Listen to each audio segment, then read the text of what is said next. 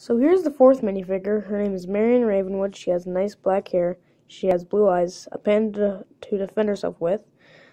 She's got nice torso printing and red pants. And yeah, that's this minifigure. On to the first build.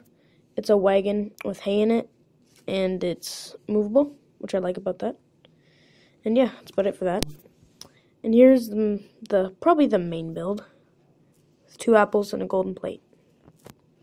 It's got this red, not red, sorry about that, a purple on top, and I really like that.